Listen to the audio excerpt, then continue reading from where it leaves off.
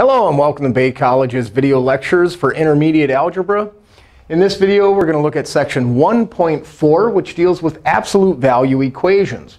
Before we actually get into absolute value equations, we're going to define a little bit about what an absolute value is. An absolute value of a number is asking the distance from 0. So if we have a number line and we choose 0 to be the center of our number line, values to the right being positive, values to the left of 0 being negative, an absolute value is just saying how far from 0. So it doesn't matter to the left or to the right. For this example here, absolute value of a, these symbols here just indicate absolute value. They're a special type of grouping symbol. So if a is a negative value, let's say it's a negative value to the left of 0, it is a units away, which is a positive value because we're asking a distance. But if a is over here, maybe a is a positive number, it is still a units from 0. So it's asking a distance, how far from 0. Now, if anyone ever asked you a distance, you're not going to give them a positive or a negative value. It's going to be an absolute value. A distance is always a positive value. If someone said, how far is it from point A to point B, you're going to give a positive value. Absolute values always deal with positive values because they're asking a distance from a point of reference. Now, if we have this example here, the absolute value of x, we don't know what x is. It's our variable. And we're told it's equal to 16. Well, there's two possibilities.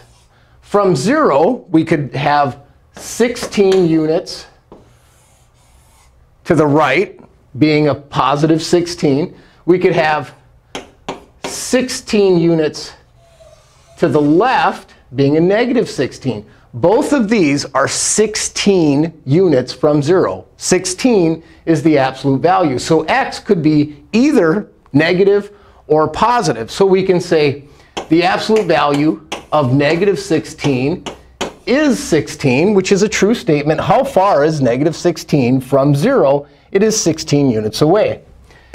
How far is 16 from 0?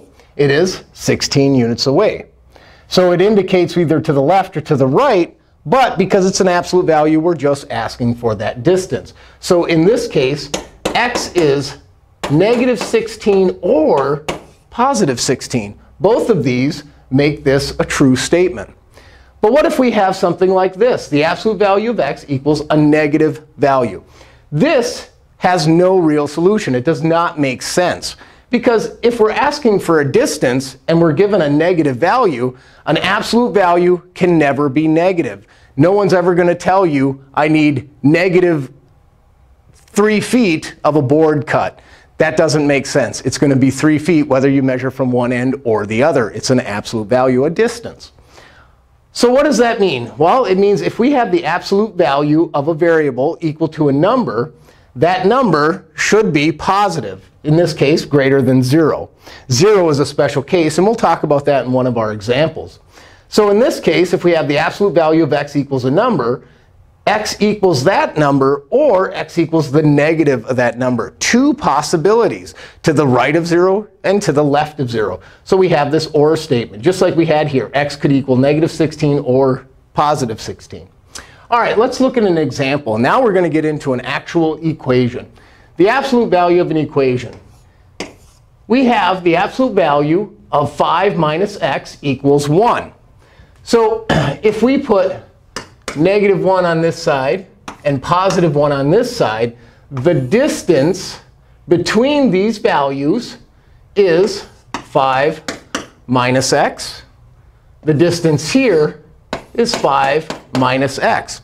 And the reason why I illustrate it this way is because this absolute value is indicating a distance. This distance, 5 minus x, will equal 1, a positive value, a distance of 1. So essentially, how we solve an absolute value equation is we have two separate equations. And I always recommend you write out two equations. So we could have 5 minus x could equal negative 1. Or we could have 5 minus x equals a positive 1. So because this absolute value equation, we split it into two separate equations, we have to solve them separately, one at a time. So if I solve this one, I can subtract 5 from both sides.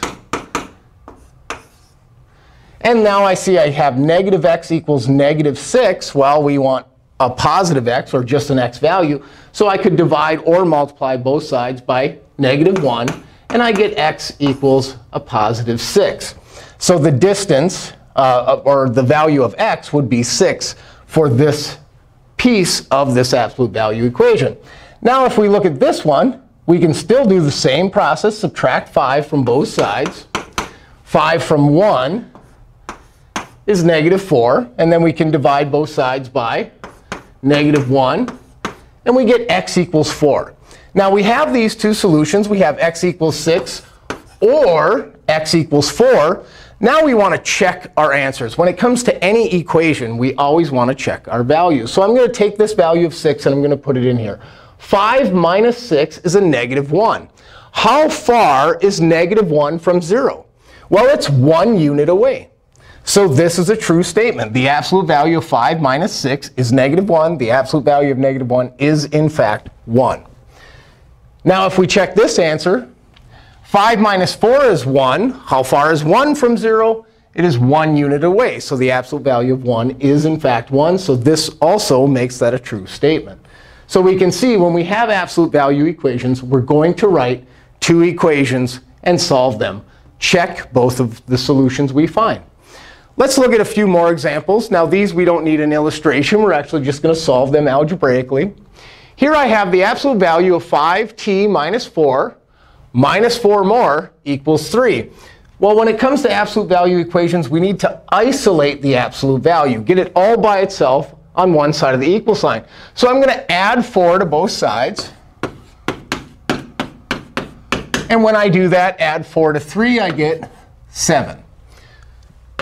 So now I have the absolute value isolated to the left of my equal sign. The absolute value of 5t minus 4 equals 7. I'm going to write two equations. 5t minus 4 could equal, to the left of 0, negative 7, or to the right of 0, positive 7. And now I solve these two equations separately. I'm going to add 4 to both sides. 5t could equal negative 3. Divide both sides by 5. T equals negative 3 fifths. Do the same thing here. I'm going to add 4 to both sides. 5t equals 11. Divide both sides by 5. And I get t equals 11 fifths. So now what I want to do is check these solutions. Make sure they're a true statement. So I'm going to go back to the original equation. 5 times negative 3 fifths is negative 3. Negative 3 and negative 4 is negative 7. The absolute value of negative 7 is 7 units from 0. 7 minus 4 is 3. That's a true statement. Now I want to try 11 fifths. Make sure that's true. 5 times 11 fifths is 11. 11 minus 4 is 7. 7 is 7 units from 0. So its absolute value is 7. Minus 4 is 3. That's also a true statement. So both of these are true. And I've checked my answer, so I'm certain. Let's take a look at this one here. Now we have the absolute value of a minus 2 plus 4 equals 2. The first thing we need to do is isolate that absolute value. I can do that by subtracting 4 from both sides. And now I have the absolute value of a minus 2 equals negative 2. Now, hopefully, we recognize something right now at this moment, and it's going to save us a lot of work. If I recognize that an absolute value is a distance, it can never be negative. Distances are always positive. This does not have a real solution because an absolute value is always positive. It can never equal a negative. So this is the case where we'd say no solution. So I'd write out no solution. What if I didn't recognize that this was a no solution? What if I said, OK, well, let's continue it algebraically. I'm going to write two equations.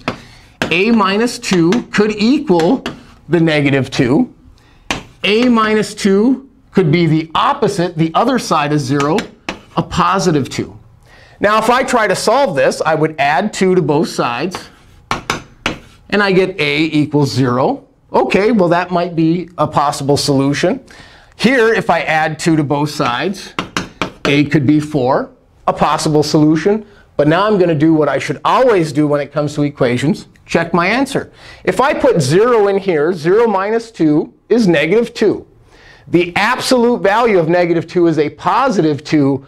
Positive 2 is not equal to negative 2. So that's not true. If I do this one here, 4 minus 2 is a positive 2. The absolute value of 2 is 2 units from 0. So a positive 2 is still not equal to a negative 2. So that doesn't work either. So the algebraic solutions I found don't work because it has no solution. All right, let's look at the next example. We have the absolute value of 2x plus 4 minus 4 equals 4. Well, the first thing we want to do is isolate that absolute value. And I can do that by adding 4 to both sides. Now that we've isolated the absolute value of 2x plus 4 equal to 8, we can now write our two equations. 2x plus 4 could equal negative 8, which is to the left of 0. And 2x plus 4 equals positive 8 to the right of 0. Now to solve this, we're going to subtract 4 from both sides. And then divide by 2. So we have x equals negative 6. Here I'm going to subtract 4 from both sides. And I get 2x equals 4. I'm going to divide by 2. X equals 2. So we have these two possibilities, x equals negative 6 or x equals 2. We're going to check those solutions. If I put negative 6 in here, 2 times negative 6 is negative 12. Negative 12 plus 4 is negative 8. The absolute value of negative 8 is 8 from 0. So 8 minus 4 is 4. That's a true statement. If we try 2, 2 times 2 is 4. 4 plus 4 is 8. The absolute value of positive 8 is positive 8. 8 minus 4 is 4. Also a true statement. Now, we're going to look at what happens if we have an absolute value equal to another absolute value. Well, what we can do here is just treat it as if there was just one absolute value. Let's say this is a single absolute value. We don't have to concern ourselves with both of them. We can say 8 minus y equals the negative of that value. But what I have to be careful about is I have to distribute a negative through there, because it's not a single value like it was in the previous examples. Or, and I'm going to write it down here, I'd write 8 minus y could equal that positive value. So we're saying the values to the left of 0 or the values to the right of 0. So we still have two equations here. Now, if I add y to both sides, because I want my y's to be on one side, if I do that, my y's cancel out. And I end up with 8 equals negative 2. Well, that's not going to result in any solution, because 8 is not equal to negative 2. That's not true, so I don't have to worry about getting a solution from that. Now here, if I add a y to both sides, I have 8 equals 2y plus 2. And I'm going to subtract 2 from both sides. So I get 2y equals 6. Divide both sides by 2. And I get y equals 3, or 3 equals y. Order left or right doesn't really matter as long as we come to the solution. I'm going to check this solution. 8 minus 3 is going to give me 5. The absolute value of 5 is 5. 3 plus 2, because I have to substitute in that same value for every y. 3 plus 2 is 5. The absolute value of 5 is 5. 5 equals 5. That's a true statement. So here's a case where I only have one solution. Now, I did talk about an absolute value that may be equal to 0. So let's look at that, because that's a special case. Because in all of these examples, we wrote two equations.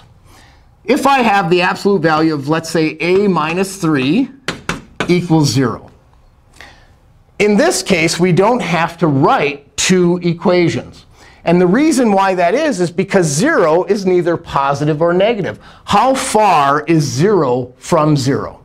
Well, it's 0 units away, not a positive 0 or a negative 0. It is at 0. So this is where we would have just one solution that we'd have to write. So when the absolute value is equal to 0, it is 0 units away, not plus or minus. And so we can just simply solve this. A minus 3 equals 0. A would equal 3. Let's test that. 3 minus 3 is 0. The absolute value of 0 is 0. It's 0 units from itself. So we can see this is the only time where we only have to write one equation, is when we have an absolute value equal to 0. All right, let's look at an application problem where we might use absolute values. So we have, according to a height and weight chart, John's ideal wrestling weight is 175 pounds. John wants to keep his weight within 2.3 pounds of his ideal weight. Find John's minimum and maximum weight. Here's where we can introduce an absolute value equation to find his minimum and maximum weight, that range that he needs to stay in for being at an ideal wrestling weight. So what we're going to do is we're going to take 175 and the difference of some other weight, and that has to be within 2.3 pounds. So either positive or negative 2.3 pounds. So we can introduce an absolute value. His ideal weight with the difference of some other weight should be within 2.3 pounds. So we have this absolute value, 175 minus x. The absolute value of that equals 2.3. Well, we have this absolute value now. We can go ahead and solve it by writing two equations. 175 minus x equals 2.3. That's the positive to the right. And then we have 175 minus x could equal negative 2.3. We change the sign, so we're looking at the left of 0. Now, if I want to solve this, I'm going to subtract 2.3 from both sides and add an x, because I like to have a positive x. And if I subtract that, I'm going to get 172.7. So 172.7 equals x. If I do the same thing here, I'm going to add 2.3 and add an x. So we just get the x on that side. If I add 2.3 to this number, I get 177.3. So we can see he would have a minimum weight of 172.7 pounds or a maximum weight of 177.3 pounds. This would be John's ideal weight range that he could maintain. This is his minimum. And because it is an application problem, we have to remember units. 172.7 pounds is his minimum weight for wrestling. 177.3 pounds is his maximum weight, so he can maintain that wrestling. All right, so this has been section 1.4, absolute value equations. Keep doing the homework. Practice is how you get proficient. So keep it up. Good luck, and thank you for watching.